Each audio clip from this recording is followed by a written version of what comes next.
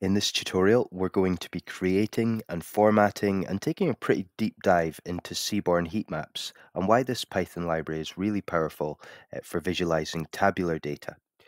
So after this section, after this slide, we'll look into almost a quick time lapse showing what we're going to do, which is essentially just taking some sample data that's already present within Seaborn. We just need to import it so you can follow along directly. And then from there, we'll clean the data, pivot it a little bit so it's in a nice tabular format, and iteratively improve on our heat map. So before we do that, why would we want to use Seaborn heat maps? Well, they're really useful when working with large data sets um, because we can quickly identify patterns. Sort of here, we've got density of passengers um, over flights, and they can really be used for a wide variety of applications like exploratory data analysis, regular data analysis, data viz, machine learning, data science. So it's a really great thing to get used to, get to grips with. It's quite intuitive. So I'm just going through now what we're actually going to cover, which essentially importing some data. We're going to get into that nice pivoted format, and we're going to just go through and create lots of heat maps until we're at this final stage where we've iteratively improved on the initial almost out of the box heat maps. And I'll go into a lot of the customization that you maybe don't see across some other tutorials. So here's the actual main block that we're in the code build. And I'm just in Google Colab because it's easy to use in the web browser, so anyone of any level can follow along. You can go to colab.research.google.com and set up from there. But the first thing that we need to do naturally is just import our dependencies, which are Seaborn, and we'll use matplotlib as well. They go really well together. They're built on top of each other in tandem, and we just alias them as SNS and PLT. Now, the first actual step that we're going to do is load in our Seaborn data. So we can just use the sns.load dataset function and take flights data, and we'll just show the first 15 rows. And the reason I want to do that is show you the way that the data is initially constructed. So essentially, it moves down by year and by month in just a very sort of calendar-like fashion. Now, what we want to do is actually almost sort of group this and turn things around. So we're going to need to use a pivot because what we're going to want to show is all of the years across, almost um, the columns, and then we're going to want to show the rows reflected by months so that we can almost set things up so that we can start to visualize that density of passengers. So we can set the index as month, we can set the columns up as year, and then we can set the values as passengers. Obviously, our most important metric, passengers there. Well, the core metric in visualizing sort of the density of how that flight data is impacted as our months and years roll on. And we can just type data, and as I said, we'll get the years along the top here reflected within the columns, and the month which we've marked as index will essentially be reflected as rows. Now that we have our matrix set up, we can actually go ahead and look into building a heat map. Because although this information is valuable, it's not the most intuitive way to display it if we were to lend ourselves to quick insights. We can see here things like as the year increases, naturally it appears that the passenger volume increases. We can see some trends right now where in the summer months, as we'd expect, the volume increases, but we really want to go ahead and lend this to the eye a little bit easier and give everyone the ability to have immediate insights. So we'll go ahead and build a Seaborn heat map. Now, we can go ahead and build sort of the standard out of the box Seaborn heat map, which really only takes a few lines of code. And you don't even necessarily need to go into this level here for the um, first heat map, but I'm just going to assign my heat map here, my heat map object. So essentially, I'm assigning it to AX, which is just common practice to assign it against the axis. And we'll see why later when we're trying to set a lot of different customization within it. So I'll set that equal to sns.heatmap, which is just us sort of creating the heat map itself, and we're passing through data, which is the sample data that we imported. Think of that as a pandas data frame if you want. That's just our base data. And then we're going to set the X label within that heat map. So we're referencing referencing the ax variable that we've previously set up. And we'll name the x label flight year. So the label for the x-axis, the horizontal axis, and the label for the y-axis, the vertical axis, as flight month. And then we'll just use PLT within Matplotlib to actually go ahead and show this plot or this graph. And that's all we need to do to actually set up our initial heat map. However, there's a lot of issues here with the initial heat map. First of all, the months are shown vertically, so very difficult to read. The size is off, it's too small. The flight month and flight year, well, the flight year is okay, but the flight month Y label axis is vertical, not good practice. It's very hard to read vertically. I want that to be horizontal. The heat map color isn't great because the density doesn't really show anything. When it's that level of colors, you ideally want it to be one gradient, and you know that the darker colors indicate more values or more density, yeah, more values. And we've also got the color bar. Again, we don't really want that eventually. We'll add some annotations or some text to display what each cell means, so we won't require that either. So let's copy and paste that code, and we can look at how we can add a lot of different customization to this next iteration of our heat map. So the first customization we can actually go ahead and make is actually adjusting the size of our plot. So this fig size, or the size of the figure, the size of our graph, is actually calculated as a tuple by width and height. So that 12 and 8 we're actually adjusting, and that means 12 inches wide and 8 inches high. So it's just a tuple of width and height, and that is calculated uh, by inches. So that's the units of measurement. So we're going to adjust that to make it larger. That will stretch most of the screen for now. Um, and we could just go ahead, we create the heat map as normal. And now we're actually going to make things horizontal. So the first thing that we want to do is actually go ahead and adjust the tick labels to horizontal for X and Y axis. Now the tick labels just refers to the actual labeling across the Y axis and the X axis. So that might be, 1956, 57, 58. They're what actually points to what each individual cell means. So each individual cell in the heat map is a cross section of the month and year. So we might have 1959 and December. So we want to adjust those to be horizontal. Essentially, everything needs to be horizontal as well as the labeling for the X and Y axis. But if you were wondering what tick labels means, that's essentially what we're doing. And when we set the rotation to 0 here, that means that everything's going to be horizontal essentially.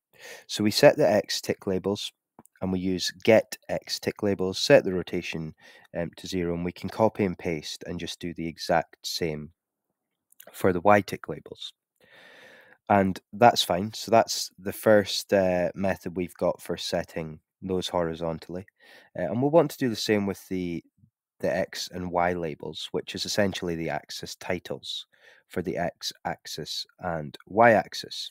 So horizontal axis and vertical axis, respectively. So the first thing that we'll actually do as well is label pads. So we'll add a bit of padding. So we'll just set that equal to 10. You can feel free to play around with that.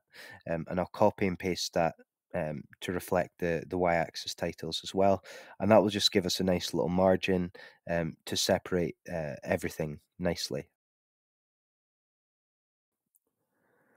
So in the line above, we've essentially set the labels to be horizontal. Um, so we can mark that there within a comment if we want.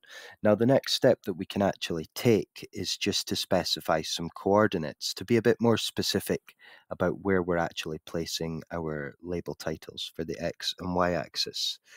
So I can use ax.x-axis.set, and then we'll do label coords there.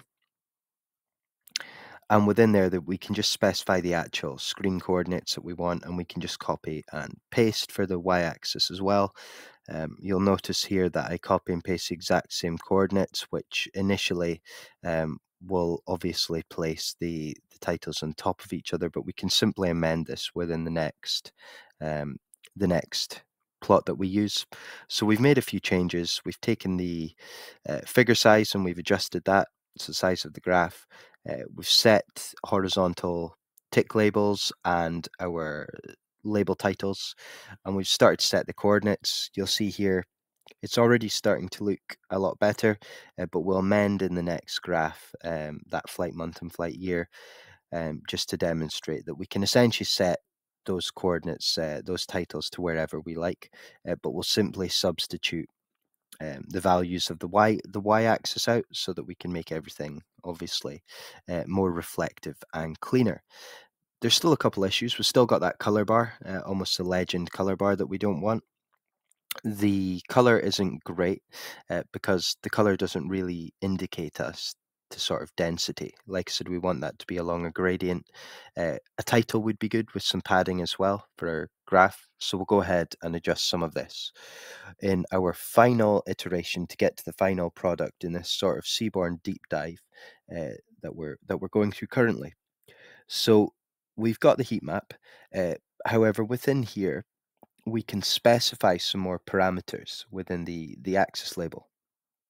So currently, we've just passed through data, which is essentially our base data that we've imported. But CMap will specify us a new color scheme. So we're just going to use blues, and this is going to give us what we desire, a sort of almost a white gradient scale right along to a dark blue, where the density or the higher numbers will automatically be assigned um, as a deeper, darker blue. So that'll be immediately lend itself to the eye for better insights. Annot equals to true just specifies annotations, and we can specify uh, annot underscore keywords just equal to the size. We'll need to include single quotation marks there for the mapping, and that will set the size of our words within each individual matrix cell, or numbers rather, which is just going to show the volume of passengers that we have by that flight data. And color bar is equal to false, C bar, we'll just get rid of that almost color bar legend. And line width's 1 and equal to white is just going to give us a light separation, as you can see here, between the elements of the matrix. And that's gotten rid of that color bar. So everything's starting to look lot better. And you can see with that, and we'll look at this after, but with that darker gradient blue, it becomes immediately um, we're immediately able to visualize trends. So we can visualize that obviously the summer months tend to be busier in terms of passenger volume, but we can also visualize by the year how that gets darker. So we're seeing a positive trend as the years go on with regards to the amount of passengers. So we can substitute that y-axis label coordinates to clean things up a bit and get that showing correctly. So there we go. We have flight month with a bit of padding, that y-axis label. We can see the nice hue of our colors, and we have the flight year reflected correctly. So that's starting to look good and much better than before, where it's still very hard to get any insights from the standard color scheme that we're giving, or we were given from Seaborn. So what we can do now is set a title for our graph. So that's very simple to do, as is a lot of the sort of setup here for a Seaborn heat map. So we'll include some additional details for our font size and for padding. So we'll go ahead there and we will use ax, but what we're actually doing is just accessing the sort of Seaborn heatmap object, and we'll set the title so we can just specify within single or double quotation marks the text that we want to display there. So we can just do something pretty descriptive, but not too long. So just say view passenger flight traffic figures. We can set the font size equal to whatever we like. You can play around there. I'll just go 14. And Y is just going to give us sort of that vertical padding that we require, just to give us a bit of space.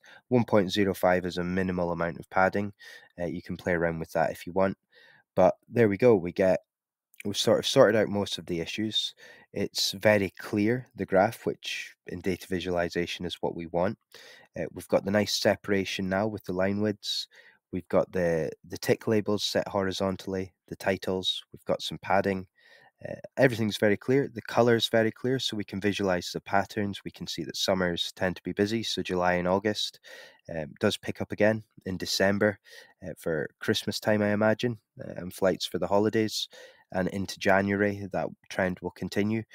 But we can see a really positive trend as the years go on, which generally would be a good high level indication of the success of our flight business as we move forward. And as you can see, there wasn't too much code to get to this final product. We've got the heat map size, some parameters when we're setting up the heat map, but nothing too complex. A bit of customization to go ahead and set everything to be horizontal. But if we look at the iteration of the original heat maps, there's a large improvement. And all we really needed to do was set up and pivot that tabular data that we imported. So if you found this helpful, feel free to like, comment, subscribe, and share. Thank you.